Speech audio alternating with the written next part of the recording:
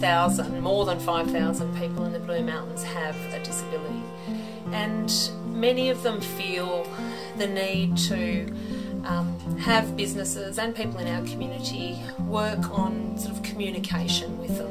DARE Disability Support has started a new project about inclusiveness, and they've found that in the mountains businesses are welcoming, really welcoming of people with a disability, but they need a bit of help and assistance and guidance at times with staff communicating with people who have a disability. The training that DARE will provide businesses it's short, it's helpful, and it's free. You should check out areyouinclusive.com, have a look at what the project can do to bring you more loyal customers.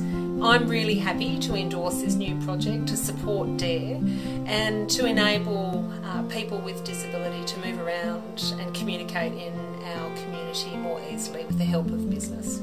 If you'd like more information, visit www.areyouinclusive.com, and you can also call DARE and ask for